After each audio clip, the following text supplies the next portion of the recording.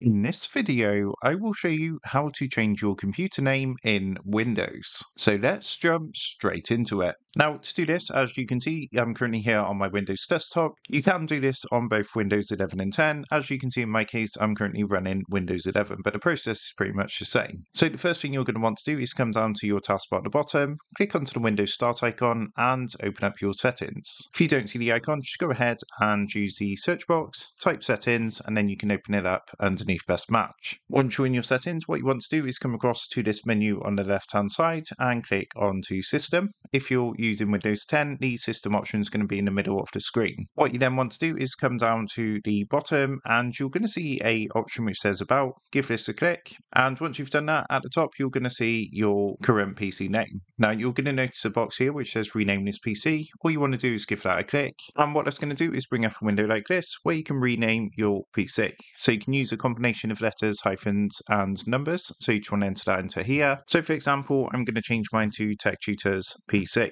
Once you've entered your new name, just come down and click Next at the bottom. And what it's going to do is just take a minute or two to go through. As you can see, we've now got confirmation. It says after you restart your PC name will change, and then it's going to give you your new PC name. So you can choose to restart now or restart later. Doesn't really matter, but basically when you restart your PC, you will notice your PC name will now be changed. So that is how to change your computer name in Windows. With that being said, I hope this quick tutorial did help you out today. And if this did help you out, I would really appreciate it if you was to consider dropping down below the video, leaving a like, and also subscribing to the channel. With that being said, I just want to take a minute to thank you guys for watching this quick tutorial, and I will see you in the next video.